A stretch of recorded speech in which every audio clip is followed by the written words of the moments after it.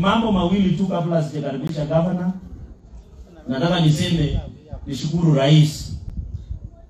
Kwanza kuhusu bei ya mafuta. Najua Your Excellency bei ya mafuta imeshuka kwa shilingi 5. Jana umetuhakikishia kwenda January tunataka ishuke hata kidogo, bado ikuje chini ya bei kidogo, ili wananchi wapate diesel na mafuta taa na ile mafuta ndio waweze kufanya biashara na kujikimu. Na rais, we want to thank you. The president has been very fair because he told us in December the fuel prices will continue falling down. We want to ask the president to continue with the same spirit. April ikikuja January watangaze bei ya mafuta bado iende chini ndio tuweze kusaidia wananchi wetu in the cost of living. Ya pili, nataka niulize TSC kwa sababu nimeona walimu wengi hapa. Tumewapea pesa ya kutosha. Kuna walimu wako GSS Junior Secondary School, kuna wale wako internship, kuna wale wako contract. There are more than 46,000 across the country. I want to ask the Teacher Service Commission, since you have the budget, the contracts of most of our teachers is expiring in January.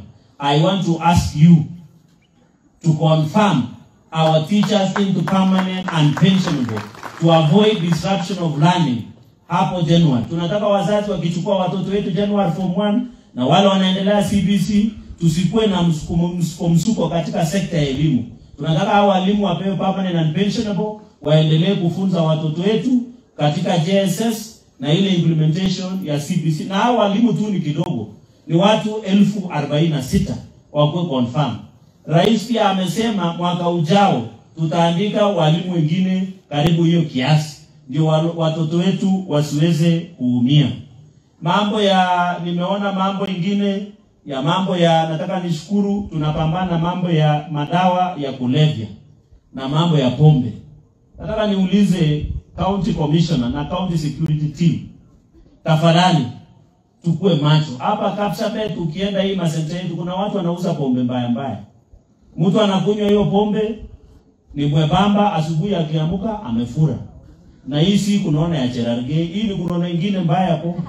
Mtu anaamka macho ni red, baka transformer imezimika. So tunataka tuhakikishe tuseme ya kwamba wale wengine wanaoshughulikia mambo ya kupambana na pombe. Na tumekubaliana kama serikali, wewe kama chief, na nataka niwafungue machief leo. Machief wanashika watu ya pombe, wanachukua kwa police station, wanapewa cash bail, wanarudi kuharibu watoto wetu. Nataka niulize Bwana Kindiki na wale wanahusika, mtu akipatikana ameumba pombe mbaya na hiyo pombe inaua binadamu, huyo mtu awekwe ndani mara moja na afungwe, akae mbali na raia, ndio asiharibu vijana wetu hapa. Na mimi nataka niulize kanisa through our bishop Dominic Mengichi kupitia Father Toror hapa, tafadhali mtusaidie kwa hii partnership kupambana na mambo ya pombe na madawa ya kulevya na bangi. Hapa kila mahali watu wanauza na watu wanajulikana. They are known. Watu wenye wanauza pombe mbaya hapa center zetu wanajulikana. But the police is doing nothing about it. And that is why tumekubaliana polisi akikaa hapo zaidi ya 3 years ahamishwe. Kwa sababu anaanza kuzoeana na majangili. Wanawacha watoto wetu wanaumia. Tuko na watoto wengi wanaenda rehabilitation kwa sababu ya pombe na madawa ya kulevya. I want to ask the church and I want to ask the government to partner with the church. Tupambane na hii janga. Sisi tutashangai mambo tunasikia watoto mahali pengine hawazaliwi. Hatutaki ikuja katika kaunti ya Nandi. Kwa sababu tunataka vijana wetu waende shule, wapate kazi, wapate familia, wapate watoto, wakuwe watu wa kutegemewa hapo mbele. Na wakuwe Wakristo. Kama ni vijana, wakuje wakuwe Catholic CMA. Kama ni akina mama, CWA ngao tujenetwa. So mimi I want to say that categorically. Na watu wengine wole jabi Cherargei watita sai mangalega mayera pogute kalesju yogo. Arai maila ko sabta bitu kosiru birunga bura gumi. So yanwa bariye kapsa ke bariye ngalega pogute tak madawa ya kulevya. Ogona ngalega gole kapsa ke tare kapsa. Amena le misiki kerito sinyusai amura go kwa go rehabilitation. Amena lomnya na fada amunya mbogere ke bana mkanisa lakini mabogere ndale ngete tele ki bobetika mai. Amene ke tare ke fada ko tare tej tutaambia bishop, nimemwambia personally, let us see a way we can give a model. And you know, Father John, as you are our age, imagine what those people are nyama father. To darite ngaine taptisho kagoyan fathers, akagoyan bishop amu akasema ngolwa Mungu kotwe kwa Mungu, so kagoyan.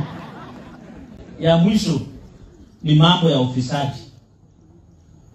Sisi kama Kenya, na president amesema tukiwa pale stadium Nyayo, simuliniona huko, president mwenyewe alisema mambo ya ufisadi lazima ipiganwe kila mahali Kenya hii, na turudi nyuma, na tunataka tutoe mambo ya kitu kidogo kuanzia pale ofisi ndogo mpaka juu. Tunataka ukienda kutafuta ID unapewa kama haki ya Mkenya yote. Mimi I want to assure you, the president has made a commitment and will support it. Na nataka nimuulize rais ashikilie uchumi si mbaya sahi. The economy has shown signs of recovery. Jana niliona ndugu yetu kwa heshima hapo Bungoma jana, aliyekuwa prime minister, akasema yeye anataka kusimamisha William Ruto. Wacha niulize yeye, wewe unaweza simamisha mtu mwenye Mungu alimchagua? Sio unatafuta kichapo ya Mwenyezi Mungu? Kwa sababu William Ruto alikuwa president despite deep state, despite system, despite wewe kuungwa mkono na president Uhuru Kenyatta, lakini aliwashinda peupe mchana kwa sababu ya maombi ya kanisa, baraka ya Mwenyezi Mungu na kura ya raia. Si ni namna hiyo?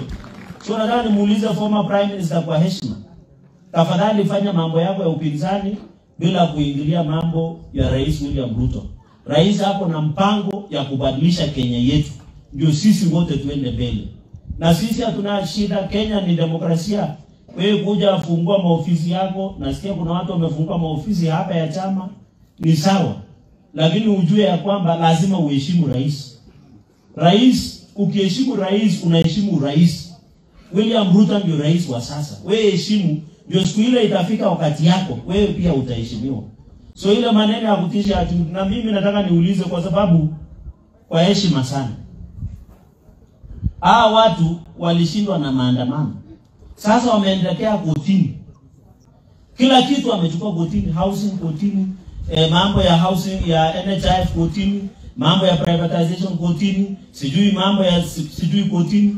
Mimi nataka niulize judiciary, mbona hawa watu wenye wanapinga serikali wakikuja kotini lazima muwapee order ya kusimamisha kazi za serikali?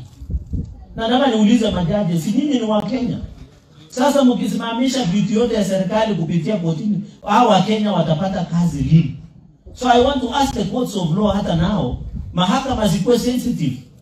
Hii mambo ya housing, mheshimiwa MCA ameguzia hapa.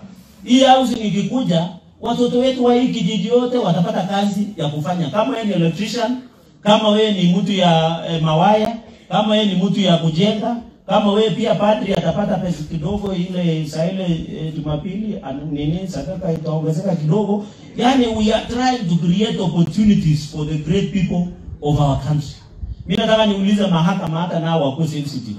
Kwa sababu hao tuliwashinda kwa maandamano, wameenda mahakamani. Na mimi nataka nimuulize rais asitishwe.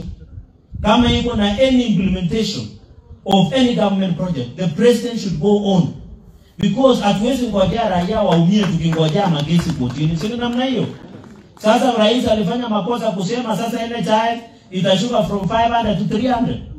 Si itakuwa kila mtu atapata NHIF cover. Tumeona tumeunda sheria juzi ya kucreate 3 categories.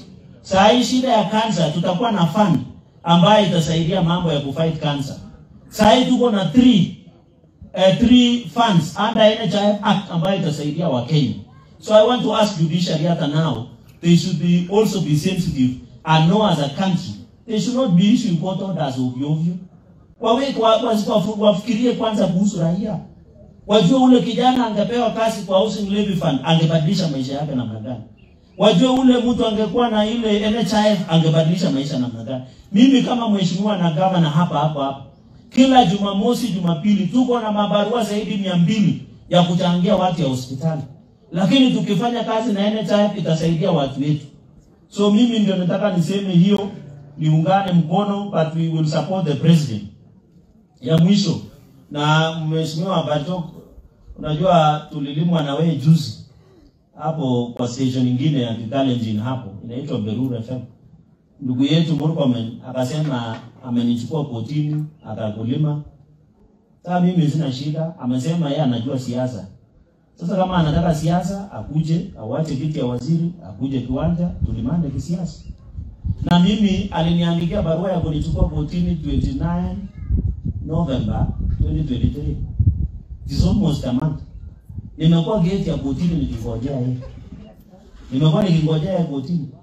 Nimejipanga ninamngojea kotini kabisa na mimi sitishwi. Ati unichukue kotini unifunge mdomo nisiongee mambo ya kaunti ya Nandi. In fact naongeza volume. Kama ilikuwa volume 3 na hapa volume 6. Kwa sababu hapana tisha sisi na kotini. Mimi ni wakili mwenyewe. Wakili niko na ile master sasa naelekea ile pool heavens down sasa. Karibu nakuwa profesa kama profesa Barijo. Sasa kama nimesomea sheria mpaka nimepelekwa kitabu yote sisi nini itatosha. Na mimi niko na Mungu na niko na raia Nandi. So namwambia asinitishe ati kotini. Mimi nataka niulize awache kushika ile 10% nyingine. Alete 10% kanisa. Awache ile ya Chinese, alete 10% kuja kwa kanisa ndio kanisa iende mbele. Si ni namna hiyo? So namngojea kotini, mimi simuogopi.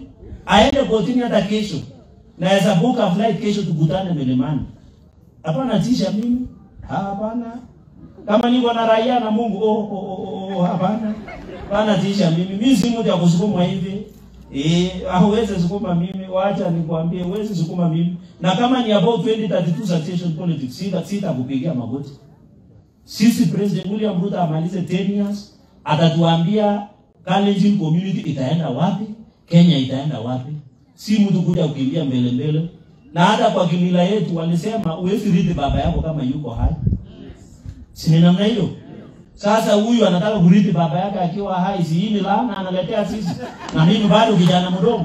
Na mimi naogopa laana.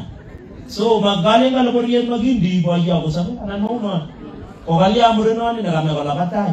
Ako tukosabe kwan, ako tukubige nyere darabuta. Oloko toloneto maonge suswa.